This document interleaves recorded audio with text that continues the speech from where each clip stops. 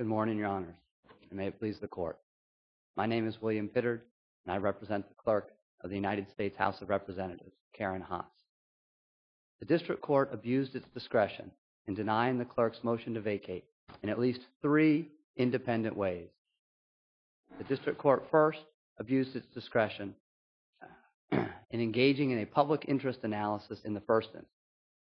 Controlling law requires that courts grant a motion to vacate wherever the underlying dispute has become moot through no fault of the party seeking vacator. Well, then why is it an abuse of discretion standard if they're required to act as you say they are?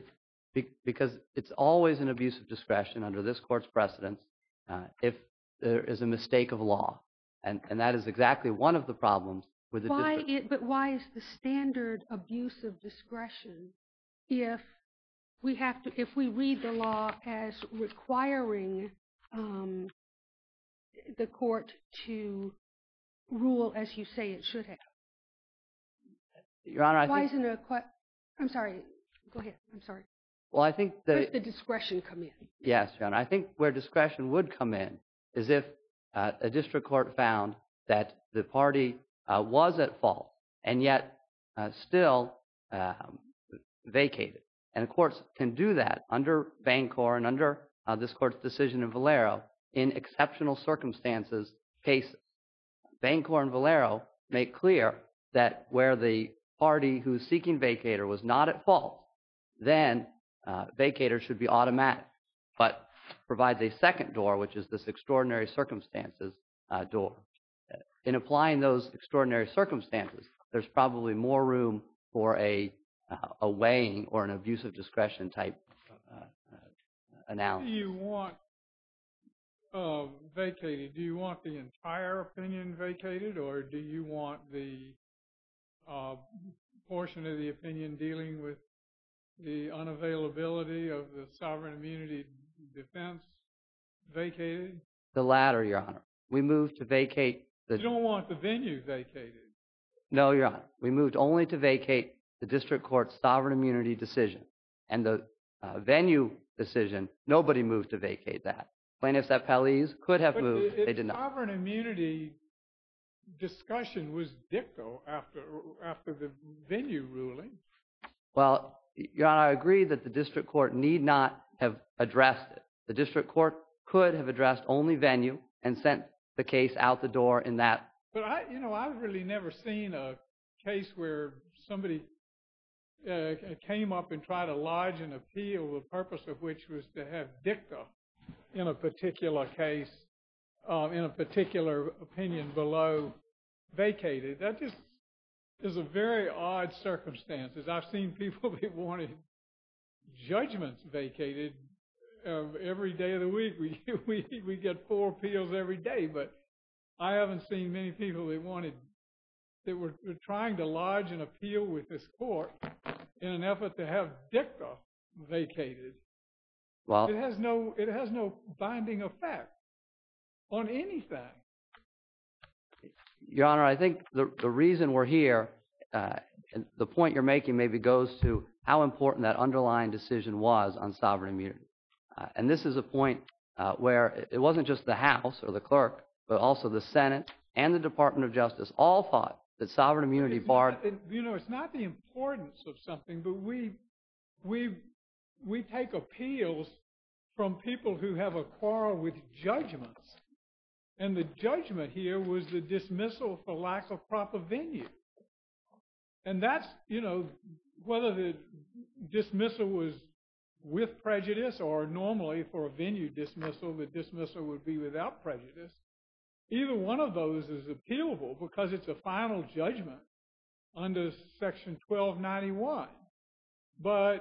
And so you take an appeal from an adverse judgment all the time, but this appeal is from unpleasant dicta. And that's odd. Your Honor, I know that's a point that the other side has made. And No, it's a point I made. Well, respectfully, Your Honor, I strongly disagree. And here's why I disagree. Our appeal is not from the underlying decision. Our appeal is from the denial of our motion to vacate. We filed a motion to vacate. The district court rejected that. We lost.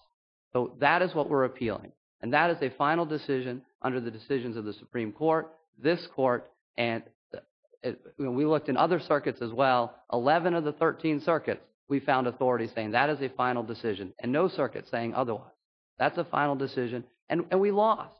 So we have standing to complain about that, where the district court did what it did here, which was apply the wrong law in considering that vacator analysis. The district court applied the wrong law, and it did that both in engaging in the public interest analysis in the first place, and then secondly, not only in considering the public interest. Okay, so if your view is taken, you can forego an appeal from a final judgment, which you did. You didn't appeal the venue dismissal.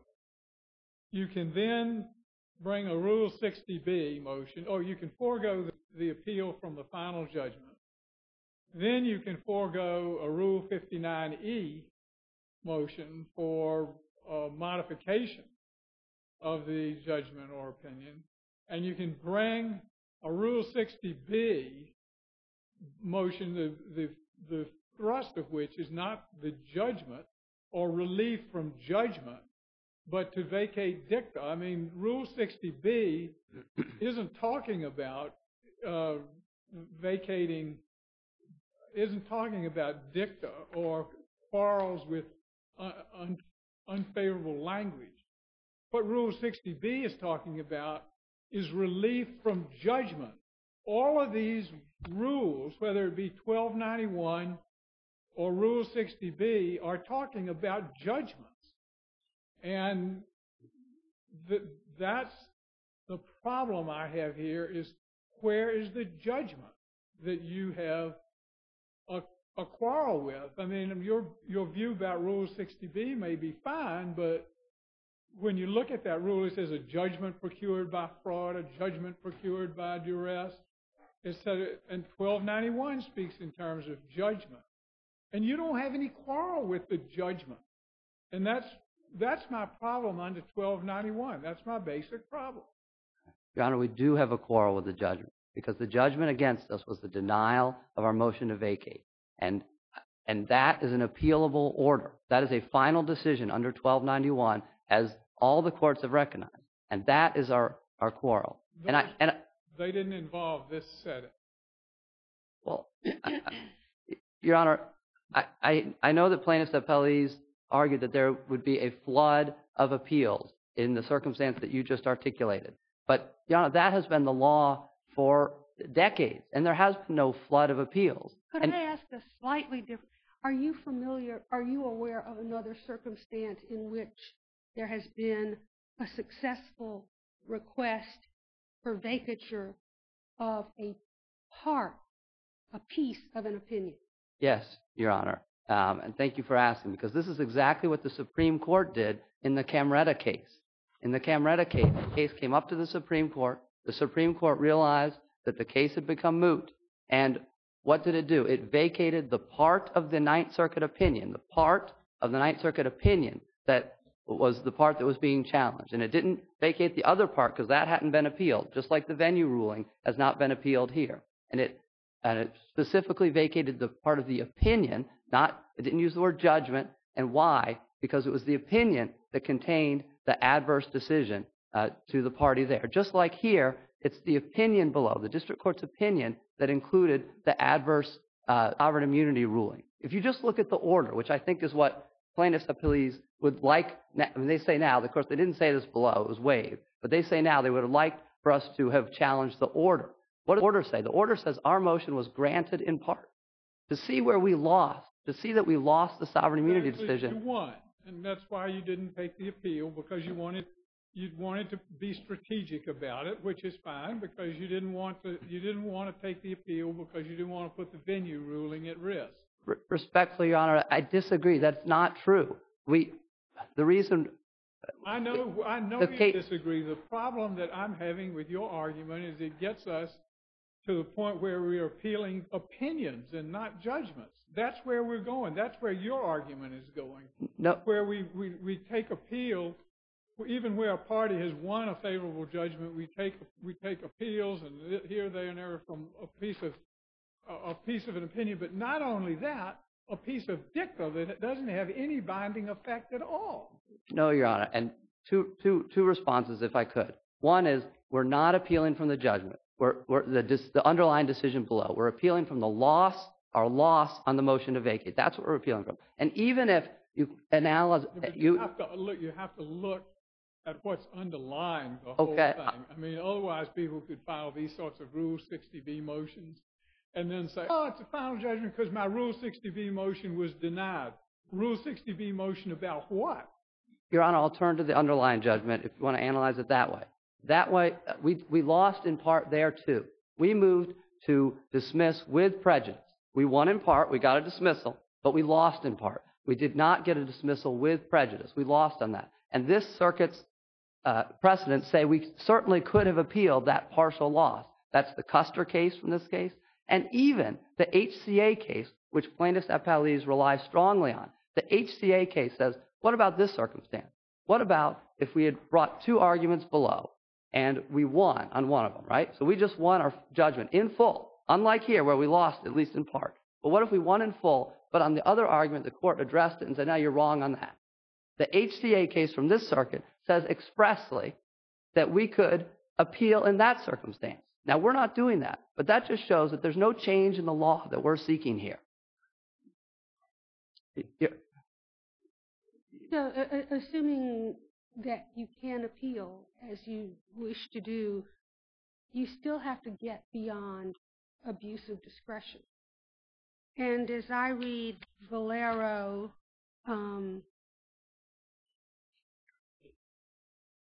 whether or not the movement is at fault is one consideration. It is not the only consideration. Under Valero, Your Honor, so the recent cases from the don't consider public interest at all. We cite two Supreme Court cases from the last 5 years, Camreta and Alvarez. They find that the party that would benefit from vacator was not at fault, and they automatically vacate. We cite 4 or 5 cases from this circuit from the last decade that do the same thing. Even if you go back to the Valero case, but which says... why does the fact that it has been done without discussion make it mandatory? Well, there is discussion in those cases about the fault, and once the party's not at fault, like the clerk wasn't here, they immediately move to vacate. Now, to Your Honor's question, though, about, yes, Valero did recognize that the public interest can be a consideration as well, but it expressly said that it's a secondary consideration. It said the principal consideration is fault. And so does Bancor in the Supreme Court, and then Anderson from the Supreme Court says the pivotal consideration is fault.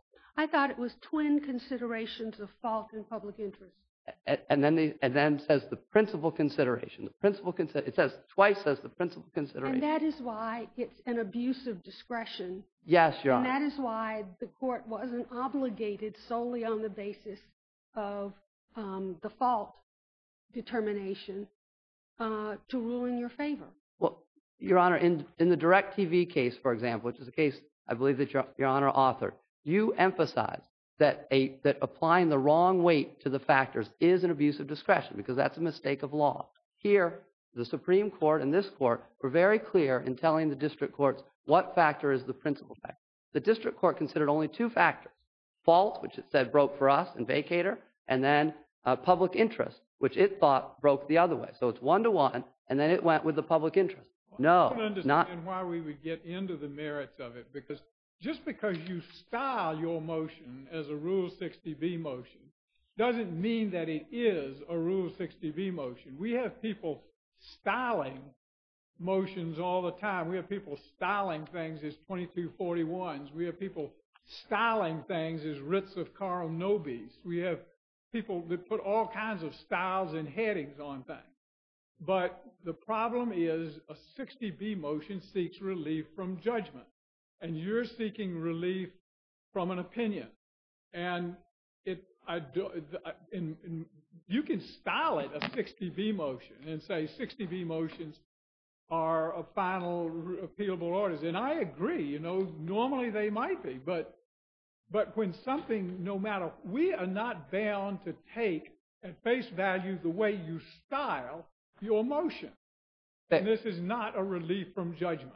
Fair enough, Your Honor, but Rule 60B does not refer only to judgments. It refers to orders, judgments, and proceedings.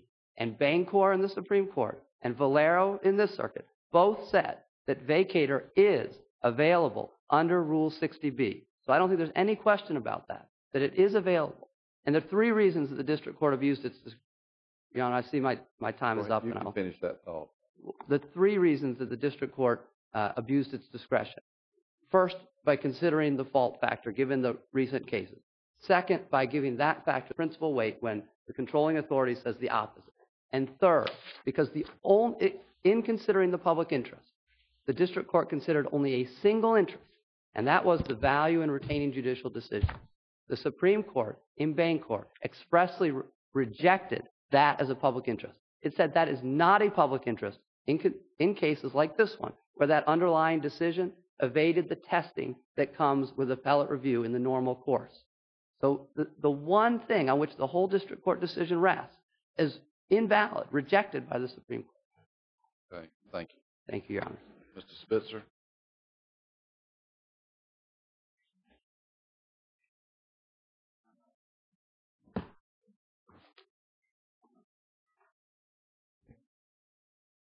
Thank you, Chief Judge Traxler, and may it please the Court. I'd like to begin, if I may, by responding to Judge Duncan's earlier question about are there cases in which only part of a lower court decision was vacated?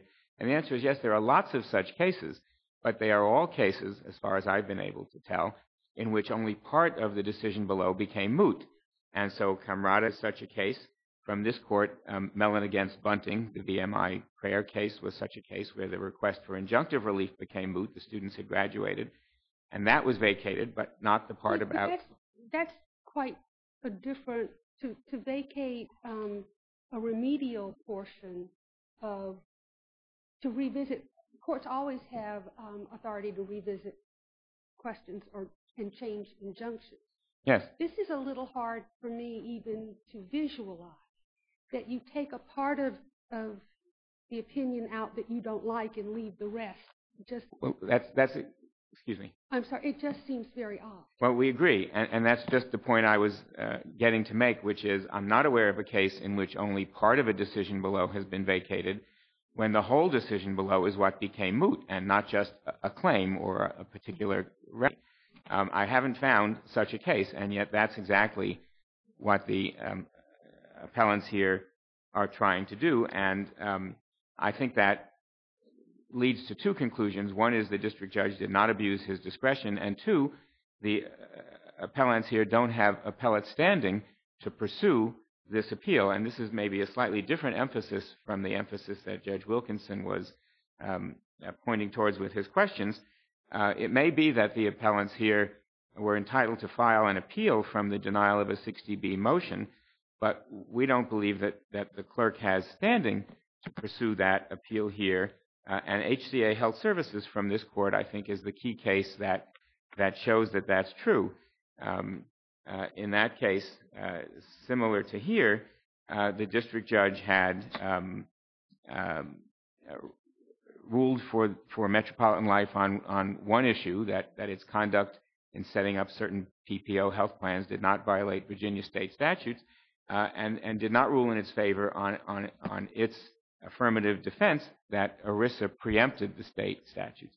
And so they didn't get a dismissal with prejudice of that defense and appealed from the denial of a dismissal with prejudice that they wanted.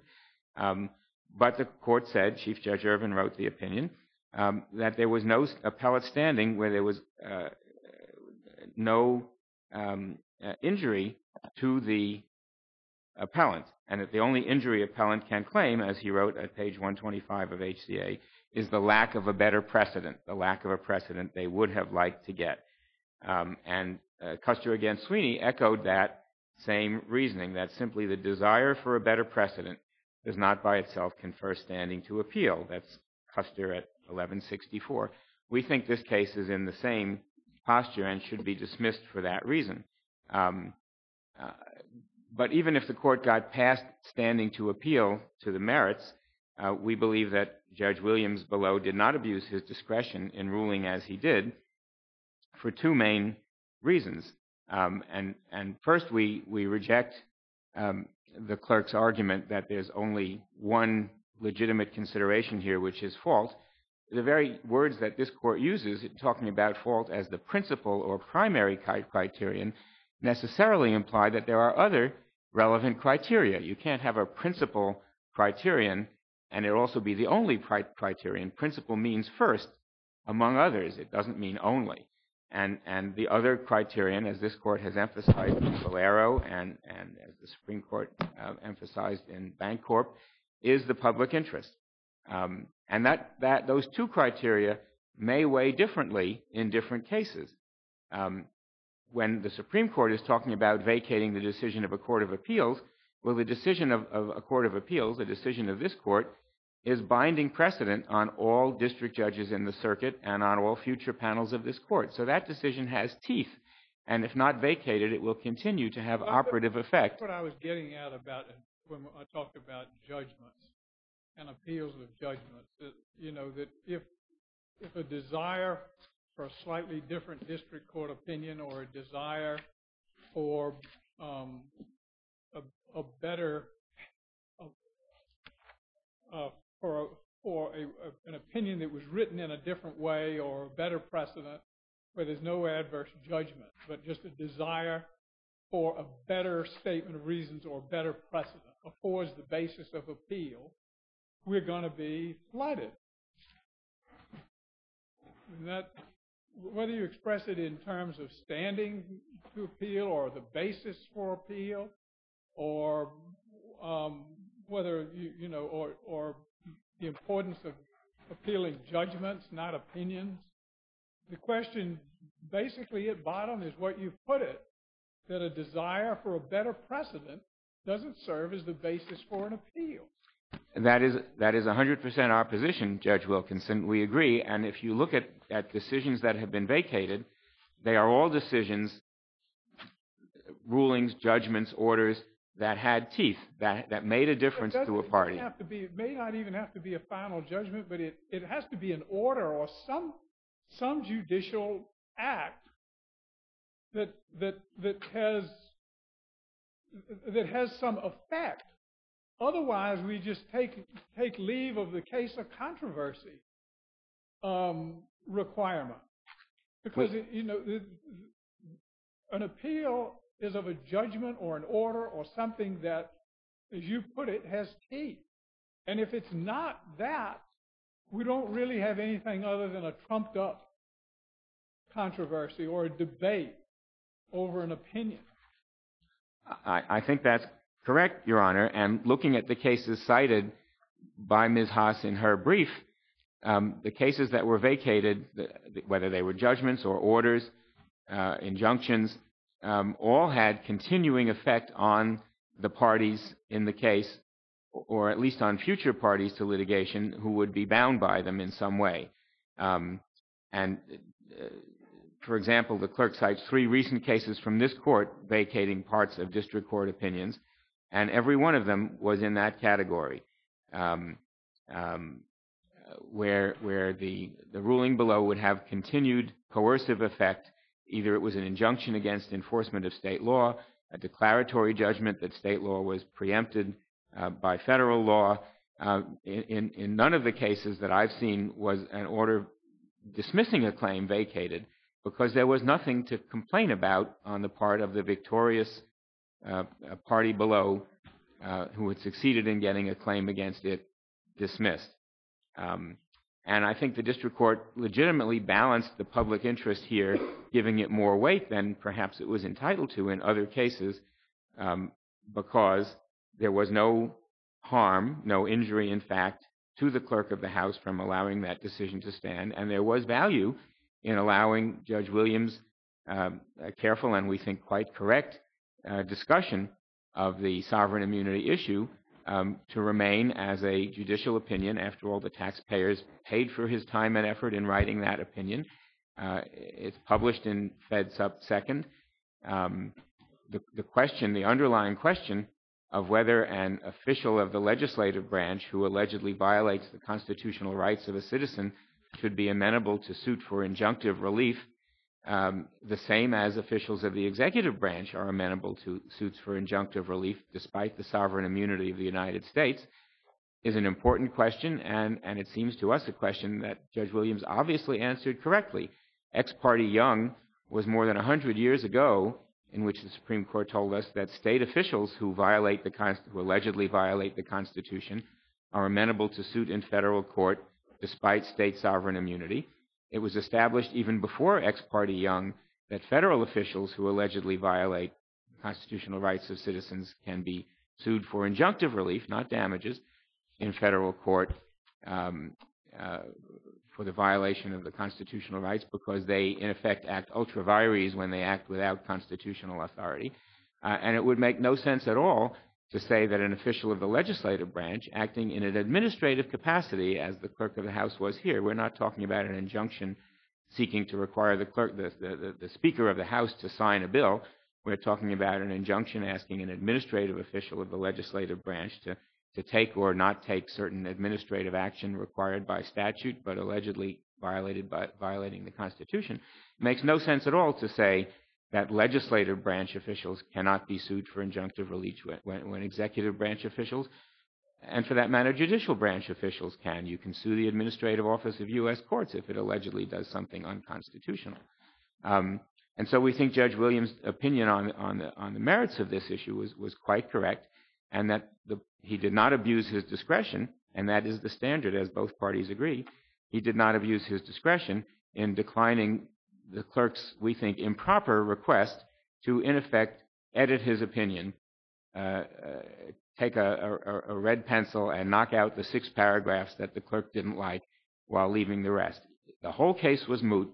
Perhaps the clerk would have had a right to have the whole judgment vacated, but as Judge Wilkinson pointed out earlier, the clerk didn't want that. The clerk liked his decision in their favor, dismissing the case.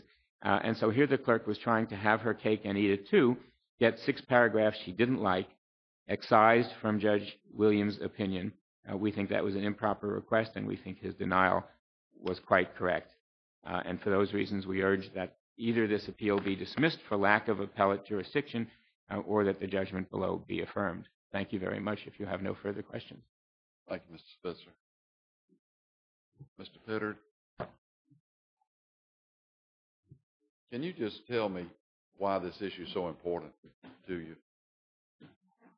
Yes, Your Honor. The underlying Practical matter. Yes, Your Honor. The underlying issue is whether legislative branch officials can be hauled before this branch, the judicial branch, in cases like this. That is a very important structure of government issue. It's a big question. It's a question the district court didn't need to reach in the first place, and particularly because the district court didn't need to reach it in the first place, that counsels especially for vacator here.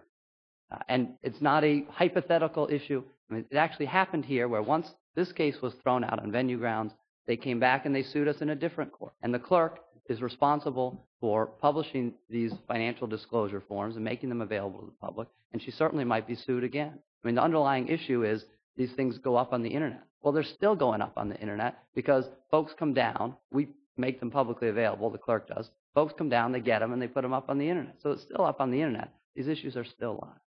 Your Honors, if I could address 3 things in particular. One, just to emphasize, no court in this court or the Supreme Court, no controlling authority, neither side has found any case in which vacator was not granted to a party that was not at fault for causing the mootness. This would be the first time that the Supreme Court or this court has allowed that to happen. And that is extraordinary. Second point on the merits is that plaintiffs' appellees make an important concession on pages 32 and 33 of their brief. They say they argue that we should have appealed the main decision rather than seeking vacator. And they say if we had done that, then vacator would have been granted, quote, in the usual course, end quote. So they concede that vacator was the proper remedy here. They just say we should have appealed. We should have come to this court to get that remedy rather than ask the district court. But that doesn't make any sense. 1, there's no need to bother this court. And 2, the law is clear that Rule 60b-6 provides a vehicle for vacator below. So there's no reason to do that. And now so on the merits, I think we were clearly right. The district court made a substantial error of law and abused its discretion. So that brings us to the questions that Your Honors have raised about standing, or that there's something odd here. And I think the underlying point is just to go back to why are we here? We're here because our motion to vacate was denied. We filed a motion to vacate. It was denied. There is no question that is an appealable order and that we lost, and therefore we have standing to be here. You're omitting part of a sentence, your motion to vacate. Your motion to vacate what? It wasn't an order. It wasn't a judgment. It wasn't anything with any binding effect. It's a motion to vacate dicta. No, Your Honor. No, Your Honor, because we lost in part below. We filed a motion to dismiss with prejudice. We only got an order to dismiss. Why didn't you take a direct appeal to be? Because the case became moot before our time ran out to do that. The case was moot. They acknowledged, there's no question the case is moot. They acknowledged that by withdrawing that new suit that they filed in DDC. They withdrew that because the law was changed and the case became moot. You didn't take a direct appeal because you wanted to preserve the venue ruling. No, Your Honor, because what we would have appealed. You love the venue ruling. You were happy with it. What we could have appealed, Your Honor, is the part that we lost, which was the motion to dismiss with prejudice. That wasn't the venue ruling. We would not have appealed the venue ruling. What we would have appealed is the part we lost, which was the denial of our motion to dismiss with prejudice, which was the sovereign immunity issue. And that is an appeal. Custer in this court says that is an appealable decision. We had standing to do that. We could have done it. And if you look at footnote 2 of our reply in support of our motion for vacator, we note that every other circuit says the same thing. I think we cite like 7 circuits that say the same thing, that when you lose on a motion, when you win in part, your motion to dismiss without prejudice, that part's granted, but your motion to dismiss with prejudice is denied. That is an appealable order. Well, how many litigants are there that find some piece of dicta in an opinion to be disagreeable to them? There must be, I can't even begin to count the number of litigants out there who might forego a direct appeal, raise a 60B motion because they find not an order or judgment not to their liking, but they don't like some piece of dicta in an opinion. A products liability case involving a company may make some unfavorable statements in the course of that opinion about the particular product involved. And, that may be unsuitable for them. They may be, they're unflattering comments about institutions and parties, their principles of, there are all kinds of statements that are made in an opinion that you would want corrected. But normally what you do that is you file a petition for rehearing. At this court, if you don't like something in an opinion and you want the opinion revised, you file a petition for rehearing. And sometimes we modify opinions based on that. Or the other thing you can do is file a 59E motion, and you can get a modification of it that way. But you never did any of that. You didn't do a direct appeal. You didn't, didn't do a petition for rehearing. You didn't do a 59E motion. You came in with this. Yes, Your Honor, that's right. What we did do is a Rule 60B motion, which is a perfectly suitable method to get vacator. That's what this court has said in Valero. That's what the Supreme Court says in Bancorp. In the Bancorp, the Supreme Court says, you could do this under 60B in the district court. Well, then you must realize, even assuming that the 60B motion, in light of all the other opportunities you have foregone, would be summarily dismissed, because there are not many people who get 60B motions granted after they've foregone direct appeals and after they have foregone 59E motions. Those don't get granted unless there's some sort of chicanery or fraud or something going on, and there wasn't any of that here. Or, Your Honor, if I could, or if the case becomes moot through no fault of the party seeking vacator, which is exactly what happened here. It's exactly what happened here. That in those circumstances, the law is that vacator is the remedy. And again, this court has never denied. You could have asked for the vacator on appeal. You could have asked for a remand to the district court to vacate that portion of the opinion. My problem is there are just a lot of different avenues you could have pursued. And a question I have is whether a 60B motion is a proper vehicle for this, and whether it's a substantial motion, given all of the other avenues that were all the other roads that were not taken, that could have been taken. As I say, we had petitions for rehearing routinely asking us to modify opinions. That seems to me the proper vehicle for this. Your Honor, I would just emphasize again two responses to that. One, we couldn't have appealed because the case became moot within our time to appeal, so that's not a valid thing that we could have been expected to do. And as to the 60B thing, it's a different remedy. There's one remedy called appeal, where you try and get the substance of the underlying decision reversed and changed. We did something more modest. We just asked for, because it had become moot and wasn't no longer subject to review, that it simply be vacated, be erased. We're not asking this court to rule on the sovereign immunity issue. We're not asking this. Be selected. No, Your Honors. No. That we moved to vacate the part that we lost on, right? With the sovereign immunity issue on which we lost. They could have moved to vacate once the case became moot, the venue issue. They could have. And they would have been entitled to it. But they didn't ask for that, right? What we just moved to vacate was the adverse sovereign immunity ruling. That's what we moved to vacate. We lost on that. And that's an appealable order, and that's why we come before Your Honors.